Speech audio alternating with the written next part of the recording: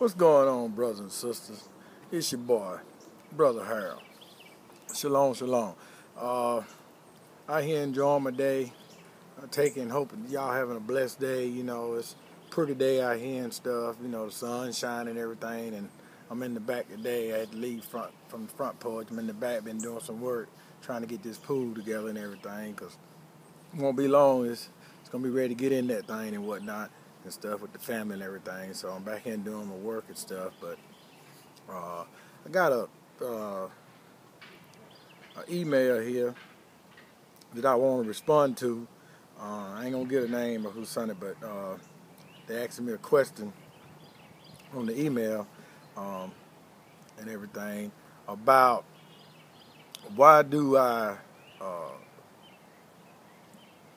use the word shalom and what does it mean? You know, why I use the word shalom all the time and what does it mean and whatnot. So I want to take just a little brief time to tell you why your brother Harold used that word.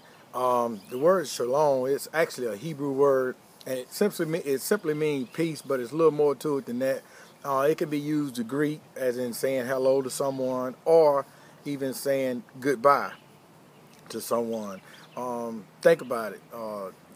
There ain't no other way, you know, I can't think of a nicer way to greet someone with saying the word peace, or saying goodbye as they leave, saying the word peace to them.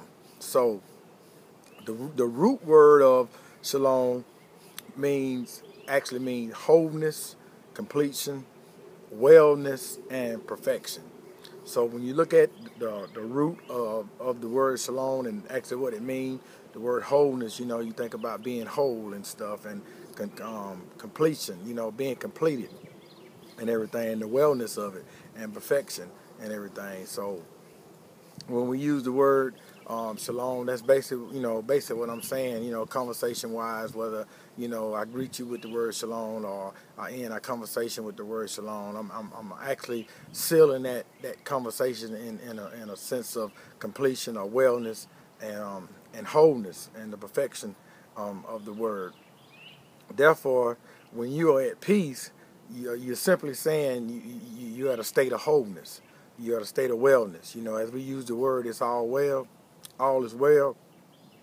What we are simply saying is shalom, you know, and everything. So that's why I say the word shalom, because I really think that we live in a day and time where this is really what this world needs, you know, peace. The world needs shalom, you know, and I think we should use it more often than everything. Because like I said, it is a, you know, ancient Hebrew word and stuff, and, you know, which from where the word originates from, which is actually the Hebrew language and everything. But that's really why I use it. And in Isaiah 9:6, it, you know, speaks of Jesus.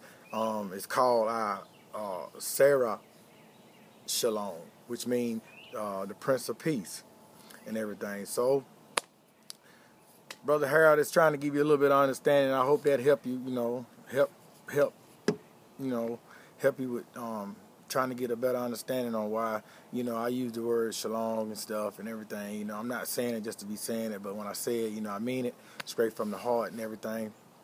You know, y'all have a blessed day, and, you know, I hope that answered your question, you know, and I thank you for your comments, your remarks, and everything with the messages and stuff. Any little thing, you know, you have a question about, you know, Brother Harold try to answer. If not, you know, I try to find the answer for you. So y'all have a blessed day. I got to get back to it, doing my work, my chores and stuff around the house and everything, because my wife will be arriving here shortly, and she's expecting me to be done took care of some business. So with that, peace out. I love y'all, Brother Harold. Shalom. Have a blessed day doing what you do. I'm out.